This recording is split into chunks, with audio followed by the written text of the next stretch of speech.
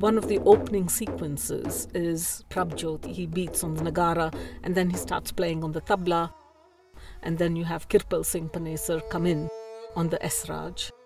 And Joe then narrates a poem called The Gift of India. Is there aught you need that my hands withhold? Rich gifts of raiment, or grain, or gold? Lo, I have flung to the east and the west. I was looking at a number of images of Sikh soldiers in the First World War. There was something about the self-containedness, the dignity of the soldiers that struck me quite forcibly.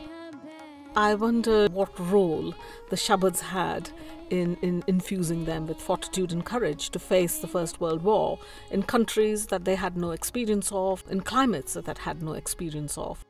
I discovered a number of folk songs from the First World War, notably of women singing about the war. And they had a very different take on the war. They didn't understand why their men had to fight in a war that was not exactly their war. And those songs were pain of grief, of loss and anger. We thought it would be an interesting thing to mingle the two and to also have elements of spoken word with the Shabads and with images. I love my son.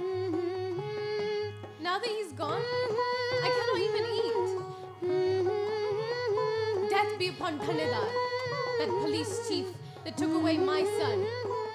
The dominant emotion in terms of audience responses is that they were very moved. And by this I include Sikhs as well as non-Sikhs, because some of the elements have startled them, some of the images have startled them, some of the statistics have surprised them.